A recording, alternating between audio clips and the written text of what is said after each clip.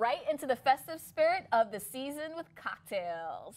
Sharif has been an invaluable part of the Celebrity Catwalk team, and he's here today to show us some great cocktail hacks for when you want to look like the master mixologist with little effort. Good to see you again, Sharif. Yeah, it's great seeing you. Yeah, How's everything? Everything's great. Cool, cool. So walk us through drink number one. Drink number one is my famous chocolate martini. It's been a big chocolate. Hit at, and if you're a chocolate lover at home, gentlemen, you know, you got for your ladies, pay attention for this one. You know, this is gonna be good. So all right, so it's very easy. It's basically just two bottles. You got the chocolate liqueur, and then you got the vanilla vodka. Ooh. That's basically it. It's simple as it. Wait, just two ingredients? Just two ingredients. Wow. That's it. This I have to see. All right, cool. So first what you're going to do is you're going to dip your martini rim into honey. Ooh. Some people do it in water, but since we're going to be using powdered sugar, it'll melt with water. So we use honey as more of a good texture to grip it on. So honey and sugar lines That's the right. rim of it. Isn't that good? Ooh, I'm hooked already. Okay, now once that's all pretty and all done, we get right to work. So first things first, it's 1 ounce of vanilla vodka. You can put some more for mine. Absolutely. Kidding! And then 1 ounce of chocolate liqueur. Definitely more of this one. This time I'm not joking. It's not even open. There we go. Ooh. All right. Does it matter what brand of chocolate liqueur? Godiva is the best, but you could just get any kind, really. It's, Okay. I prefer Godiva. Okay, and Me too. mix that up. We do our cha-cha dance. The cha-cha dance. Bring it. And there we go. It's really as simple as that. Ooh. Isn't that lovely? That is beautiful. There you go. Oh my goodness. And now, Yes. that looks perfect, you know, and good as it is, but you know what actually makes it like the icing on the cake is to garnish it with chocolate shavings. Ooh, So, yes! That's what I do. Oh my goodness, you need to come to my house and make this. Absolutely. There we go. That is so pretty and so special. And there you have it. It's as simple as that. It's the details. Thank you, Sharif. you. Now we'll be back. We're going to take a break and come back with Sharif's drink number 2. So now we've had our chocolate martini, Sharif. What's next? All right. So now we're gonna do. I call it a berry Christmas cocktail. Very Christmas. Very berry Christmas very cocktail. berry Christmas cocktail. Because it's all berries and stuff. Ooh. So But- I see you have gummy bears here. Yeah, and that's part of the drink. And so let's talk about this first. What we have here is regular gummy bears, right? And what we do with the gummy bears is we sort of like give them a little bath with any kind of berry vodka that you like. So if you like cherry, I'd say use that. I like raspberry, so you just let them soak in there, you know? Just let them... Oh, wow. Yeah. Wait, how long do you let them sit there? Well, for a day. Okay. For a whole day. I know it's very Martha Stewart-ish, but it's actually really, it's worth it. You know, it's worth it. It's worth the time. So that's why it looks shiny like these. There you go. And this is the after. This is what it looks after, the day after. Oh my goodness. There you go. I think I like those. And they're pretty tasty. And they're good just to eat it by yourself. I mean, as it is. Yeah, and also Not by yourself. myself. Yeah, you know, in the corner. No, I'll have to share. Exactly, but it's also a good, pretty little garnish. They don't float, sinks on the bottom, so it's like a cool little, you know, little surprise at the end. That's cute. So yeah, so let's get started. So first we'll present our glass. So we're lining the brim again with honey. Lining the rim again with honey. Extra sweetness. I love it. Ooh, I love this. And make sure you dab just a little bit. Don't go too crazy, because when you lift it up, then you'll get like all that honey just dripping down. It's not gonna look nice. So less is more. Less is more, absolutely. And then And powdered sugar. dip it in the powdered sugar. Give it that nice. It's like a snow-crusted Yeah, it gives drink. it that kind of appearance. This is perfect. Wow. There you go. And then we'll just throw in the alcoholic berries. Oh, Gummy bears in there. Man, they are so sticky, but so good showing up. All right, so good. All right, so let's get started.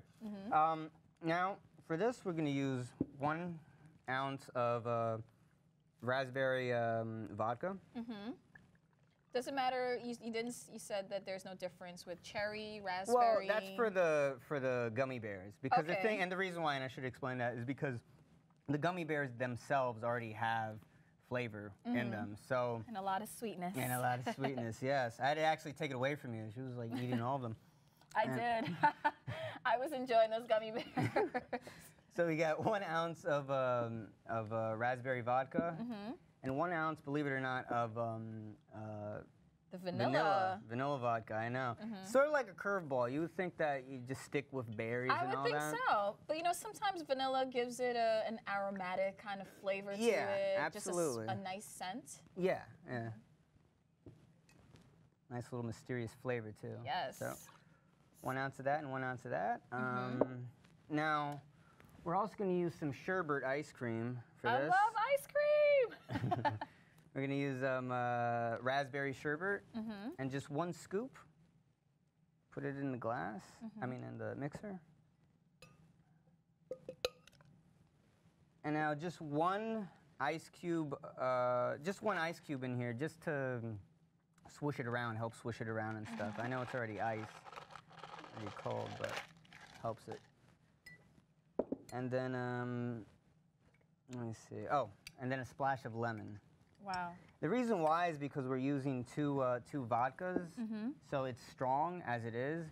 The splash of lemon actually helps, like, sort of, like, neutralize it. So just a little bit of lemon. So we have raspberry flavor, we have vanilla flavor, And then a little bit of lime. So it sounds lemon. really funky, but it's actually not that bad, you know? Once you try it. All right, let's get that settled. So all this is under 5 minutes. Yeah, just about, yeah. Wow. Which is It's really so cool. simple. It is, yeah. Right over those gummy bears. Right over those gummy bears, baby. Oh my goodness. There we go. This looks super fruity and delicious. Wow. And there you have it, drink number 2. And, So this is the very berry Christmas. And it doesn't look intimidating. Yeah, very Berry Christmas, but it'll kick you in the butt, and it's really strong. Very cool. Thank you Very so good. much for Thank being you very here, much. Sharif. Thanks for having me. If you would like to book Sharif on any of your New York City-based events, reach out to us at celebritycatwalk.com. I saw you at Paws in the City all this weekend. Yes, it was super fun. Had a great time. Did you enjoy yourself? Oh, definitely. So do tell us all about Little Bear Dog Apparel. Well, we try to make people-style clothes for dogs. So not your everyday dog fashion, kind of more things that we would wear for our dogs. So we follow the trends that are going on in today's fashion world, you know, chambray, plaid, and we try to make things that people would want to wear, but make them for their dogs. Of course. We'll talk about the jacket a little bit later, because I know we have a lot to talk about with that. That's the The big biggest holiday item, piece I would that I say. cannot stop staring at. When did Little Bear Dog get started? Well, we released our first collection last holiday, actually, so we just celebrated 1 year. And since then, we've released 4 collections, 1 per season. And it's been a really exciting time. You know, we kind of get to make our establishment in each season. And 1 year in, I'd say we're doing pretty well. I would say so. This is quite the collection. We have Thank fur, you. we have Yeah. plaid, we have denim. That's right. I think you touched on all the bases. Yeah. Now, you said there were a lot of phases that went through in designing the smoking jacket. How did you finally decide on the color and the neckline? That's a great question. You know, a lot of people really liked our bathrobe, so we kind of wanted to make something that had a similar kind of feel, because I think it's cozy for the dogs. People were feeling comforted by the way that it's a shawl collar and it's very adjustable. And so we decided to make kind of a fancier version, and we went with the velvet to go with the original Yes. smoking jacket feel. But of course, we had to spice it up a little bit for the new, you know. And so we made this out of faux leather. It's actually quilted like a real smoking jacket, but it's actually quilted faux leather. Oh, Mila loves it. And the inside, we had to go big. We made a silk charmeuse lining, and it is so soft. Your dogs Wow. are gonna love it. She's living it up more than I am. I a know. silk liner. I think sometimes she's better dressed than I am, really. Where do you get your inspiration? Is Mila your #1 doggy muse? You know, she inspired it from the beginning because she loves wearing clothes, and I make people clothes as well. So I kind of started thinking, you know, I can make something cuter than this. So I started making shirts just for her, and she really liked them, and people started asking me where I got them. So I was like, hey, let's give it a shot. So we started with the plaid flannels. That's kind of our go-to thing, and the denims and whatnot. And what do you think, Mila? Is that your favorite? Yeah, and so after that, we just started kind of developing styles that people were asking for and things that were in today's fashion. Okay. So you said you make people clothes and now doggy clothes. What inspired the transition? That's a great question. I actually work with tons of people's brands making like patterns and development and whatnot, and I was going, why do they not make such cute clothes for dogs? You know, everybody in New York who has a little dog can attest to that when it's cold, you really do need to put them in something when you go outside. Not you just know. a sweater, but something stylish. And people opt, you know, they end up putting them in something that's maybe so-so because they really are cold and you have to grab something as you go. So I wanted to create some more options for these New Yorkers with small dogs. So most of your production is in the U.S. That's right. How did you come about with that decision? I'm all about it. You know, I would rather keep work here and keep it all kind of a team effort. It enables us to feel as a team creating things from start to finish. So, of course. Yeah, we work with a couple really great New York local sewers who help us out, and it's really a great overall process working locally. Oh, thank you for keeping it here in the U.S. Keep Definitely. those jobs coming. I know, made in New York. Where do you see Little Bear dog apparel in 5 years? You know, we've had great success with the Little Bear market and the little dogs, but I would really like to expand to a bigger market and kind of create something aimed at bigger dogs. We've had a lot of requests for things for pit bulls, especially. Wow. So we're thinking of developing something to keep the bigger dogs warm coming Now, up. that would be very interesting because I can't really say I've seen a very stylish, bigger animal. Exactly. I've seen maybe the tiny dogs, and they're so cute, and they pit around, they're so cute. But the bigger dogs, this is their time too. Yeah, and at first we kind of thought that more people dress little dogs in clothes for fun. If you're dressing a bigger dog, it might be for a more utilitarian purpose. Maybe it's a life jacket, right, you know, something very like that. Practical. But as I get these more requests, it's like people want their pit bulls to be approachable and friendly, and so we're kind of thinking about expanding into that market. Very good. Yeah. Tell me about your line, Little Bear Dog Apparel. Which is your favorite, or you can start with which was... Oh gosh, which is my favorite? Well, our most recent, of course, is the smoking jacket like we've talked about, and we made a silk scarf as well this season, you know. That's cute. For the classy event. Look at this. Pure silk brocade with a snap, of course. Everything is snap on, snap off. We have to keep it practical for the dog lovers. So cute. And everything is machine washable, crucial for dogs. And humans. Of course. Yeah, right. I think I would have to say that my personal favorite is a combination. We're all about layering. When people get cold, we layer up, so why not dogs? So we made the button-ups. These are kind of our favorite items. This one's the eggplant and olive flannel. So cute. It looks super warm. Wow. All 100% cotton, denim, plaid. And these you can layer up with the overalls, which is my favorite outfit at the moment. That is so cute. So you can layer the denim. This one's actually corduroy. So Annie, tell us about the line. What's your favorite piece? Which do you like the most? Oh, that's so hard to say. Obviously, our most recent piece is the smoking jacket for holiday, and we also made a silk scarf to go with the holiday collection. And I think my favorite piece would have to be the flannels layered up with the overalls, because when it gets cold, what do? We layer up. Layer up? We decided that why not dogs? So can I dress Mila? Maybe Yeah, have like let's do it. You said this is like an eggplant? Yep. Or we have the tan and orange. Which one would I go with? Oh, with definitely. overalls? Well, these are not Mila's size. She's an Aw. extra small. Extra So let me tiny. try on the overalls for you, though. Okay, ooh. I'm actually curious These to are- see how the overalls would look. I've never, this is... They're kind of the simplest product, to be honest, because Really? they unsnap all the way flat. You can really just like completely unsnap them off. So some dogs are difficult to dress, so we have to accommodate for them too. Wow. Snap around. I guess Mila's accustomed to this, right? Are you Oh, accustomed? yeah, she's a pretty good model. You know, dogs will be dogs, so we try to make everything Yes. snap on, snap off, as easy as possible and as adjustable as possible. Super cute. What do you think, Mila? You rocking the overalls? I love it.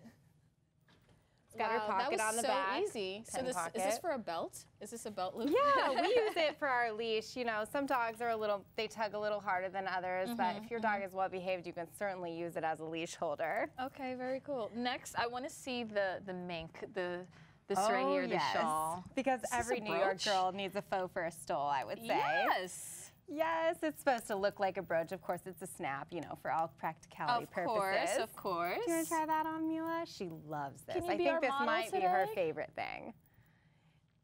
Yeah, we have to go with the snap on everything, right, Mila?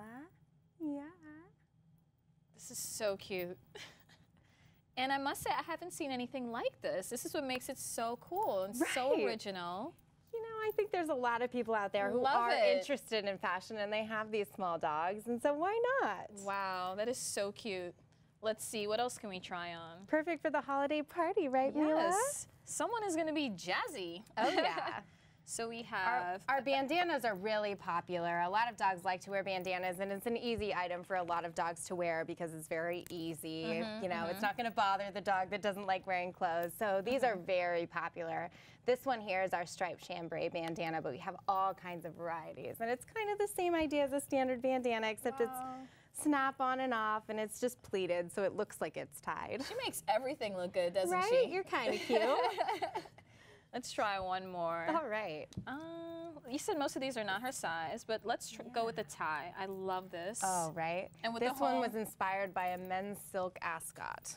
Ooh. You know. I actually like ascots. They're super cool. I think they're coming back. I have a firm belief. So we're kind of a fan of this one right now. This is cute. I love it. And she likes to layer it up, like I said, with her other jackets. Fashion Central right here.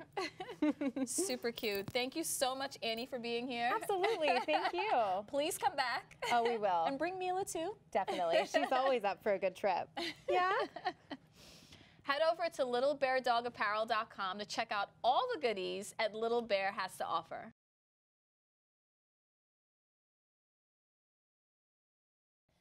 Welcome back to Celebrity Catwalk. I'm Stephanie Matera, and today I have an amazing woman with me. Her name is Mcdella Cooper. She's the founder of the Mcdella Cooper Foundation. As a teen, she fled war-torn Liberia and settled in the United States and is now a humanitarian helping children in Liberia, and she's here to tell us more about that. Thank you, Mcdella, for being here today. Thank you so much for having me, Stephanie. So my first question is, where do you derive your strength from? Because as a teen, here you were in Liberia, in this war-torn country, and you had the bravery to flee to the Ivory Coast and come to the United States and start a whole new life. So where did you derive your strength from then? That's very interesting. You know, I never really thought about it in that way, that I had to have had this strength, or I do have this strength.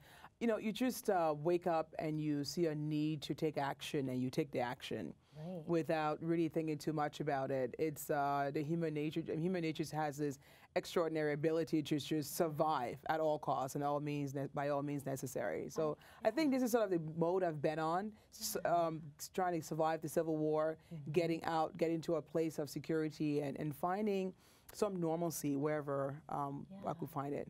How did you find when you first came to the United States? Was it an easy transition for you, or? Not so easy. You know, it's funny, when you live in Africa, you watch a lot of American movies and films, so you sort of understand American culture from that perspective. But when I arrived, unfortunately, my life wasn't quite the American film. I was in a ghettos of Newark, New Jersey.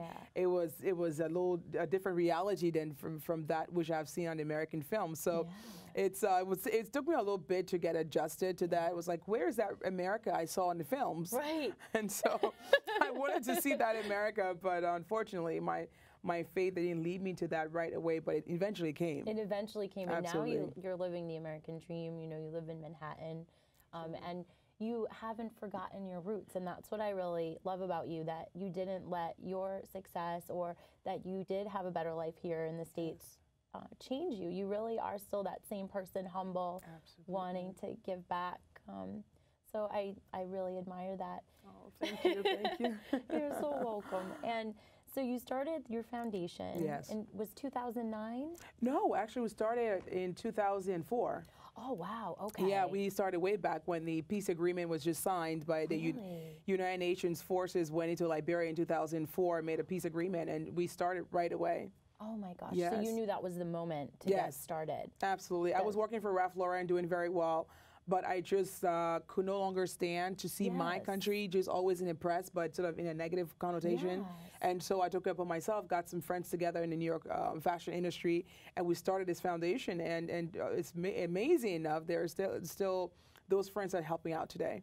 That's incredible. Yeah. And then you broke ground in what year? In 2010, actually, we Okay. built the school because we started in 2004 just randomly helping women and children. Then we sort of decided, okay, these children need traditional education. And so we were paying their tuition to go to different schools around the capital. And a lot of the kids were having a hard time getting to the schoolhouses. Yes. And so we realized a lot of the kids were either sick just from basic malaria, or they just didn't have the means to transport themselves. And due to the heavy rainfall, a lot of the kids were just hindered in every way from getting to the schoolhouses. And so we went back to the drawing table with the board and said, listen, these kids, you know, we want to educate them, but they're having a really hard time because a lot of them are homeless. A lot of them don't have the family structure to support their education. So we need to put them in a boarding school facility. And when we checked the school fees for those boarding schools, they were very expensive. So we decided to take our own funds and build an actual boarding facility. You know, a lot of people call it orphanage because most of the kids who live in a boarding school are orphans, as according to UNICEF. The kids who have one or both parents alive, but they just don't have the financial means to take care of the kids' basic human rights, or to provide for those 4 basic human rights: access to shelter, to nutrition, to health care and education. If those 4 basic human rights are neglected, a child becomes an orphan. And so we built this school. We built a dormitory. Each kid has their own bed, and you were part of the whole process. At some point, you helped out.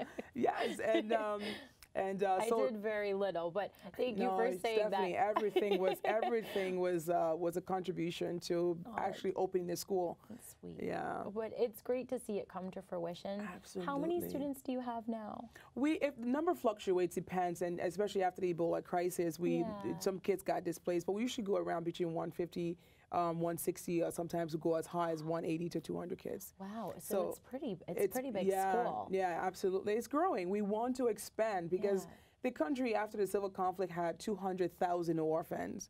And you're talking about just having 200 kids in a school. Such a small we still have a huge way to go to educate those children. But otherwise, there'll be a big problem tomorrow. Exactly. But it's good that you've created a format for it and that it can be replicated. And absolutely, your school is the first tuition-free school, which I think is important to point out. And also, it's co-ed. Yes. And that's a huge difference. Absolutely.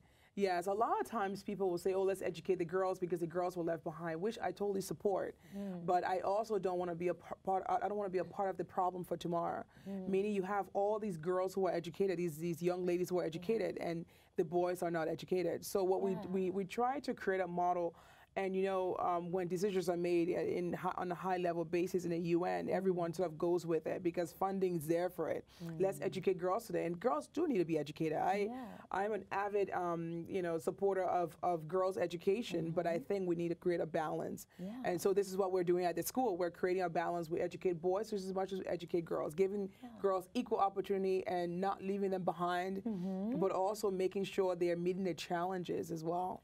Right, and I think also showing men and women how to respect each other, and I think it starts as children. Absolutely. So seeing a woman as an equal in the classroom will lead to a more stable and equal country overall, I think. Absolutely. I mean, I don't want to brag about this, but the girls are challenging the boys in sports, in science, and in dance. The girls are on it. They're just they're like, I got this. I can do this.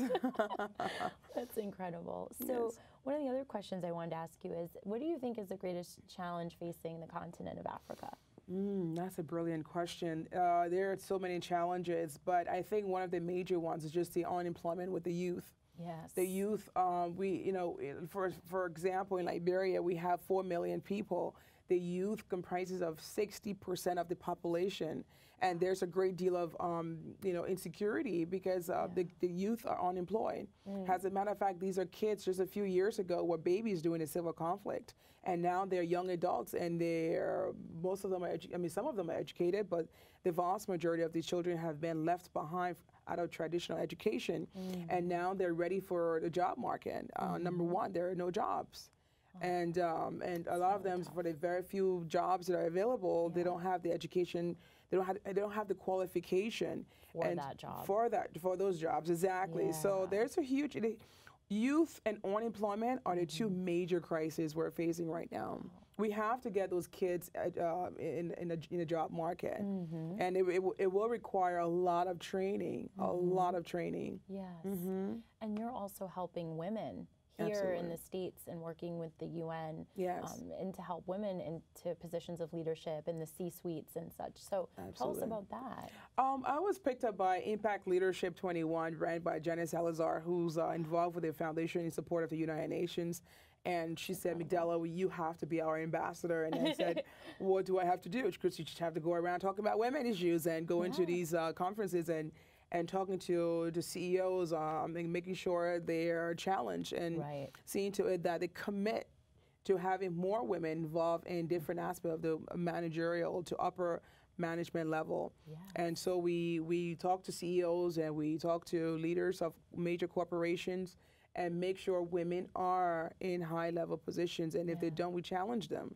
That's amazing. Yes, it's women have the qualification. Today, we shouldn't be talking about why women make less than male counterparts. It's unheard of. I don't know why we're having that conversation in 2015. I completely agree. And also women, how can young women see themselves in these positions if they don't already see women in these roles? Absolutely. So I think it's important from that standpoint as well. Absolutely. The young ladies need role models. Yes. If their mothers decide they don't want to work, that's fine. But they still need to have those role models in areas and that they want to go into. And mentorship, we really push mentorship with Impact Leadership. Wow. We have universities all over the world, from the United States across to China to Japan and parts of Africa now, where we partner up young ladies with a mentor in the field that she wants to go into, so that she have someone who can sort of give her an advanced look into her future and say, these are things that we struggle with, but these are things I'm hoping that you would not have to deal with. And that could also help with the challenge that you said for African youth and unemployment. I think that's a great way to start to tackle that issue. Absolutely, absolutely, yes, yes. I want to thank you for being here with us today and sharing your inspiration. And you're a strong woman, and I think it's important that your message is heard. So we were honored to have you here on Celebrity Catwalk. Oh, thank you so much. It's great to be here. I love it. I should have brought my dog with me. You should have brought your dog with you. You could have sat right here, your Doberman, right? Yes, you just exactly. And it was because of you I rescued her. Thank you again. You've been a huge role model in my life. Oh, you're so cute. I'm glad that your kids love your new dog, and I'm glad you rescued. If you want to check out Migdela Cooper and learn how you can help the Migdela Cooper Foundation, please visit the MigdelaCooperFoundation.org.